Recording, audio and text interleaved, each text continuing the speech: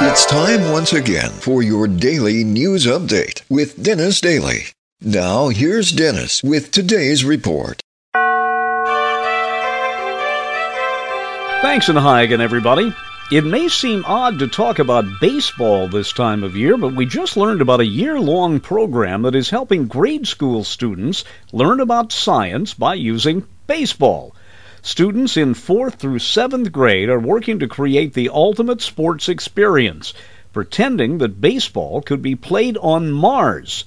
The Jet Propulsion Laboratory in California partnered with the National Baseball Hall of Fame to host workshops. The first was held several months ago.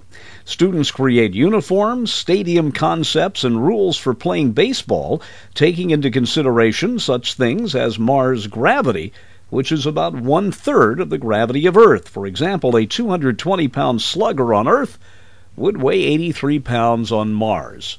Speaking of stargazing, this is the time of the year that many planetariums have shows depicting the night sky 2,000 years ago in a search for the star Bethlehem. Back in the 1600s, the German astronomer Kepler determined that a series of 3 conjunctions of planets, including Jupiter and Saturn, happened in 7 BC.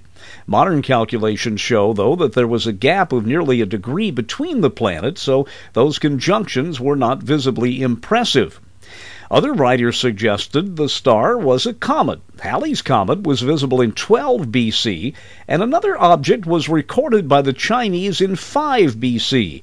The ancient writings say the comet hung over several cities. That type of wording was used by the early church to talk about the Star of Bethlehem. I'm Dennis Daily, wishing you a very Merry Christmas. That's today's Daily News Update.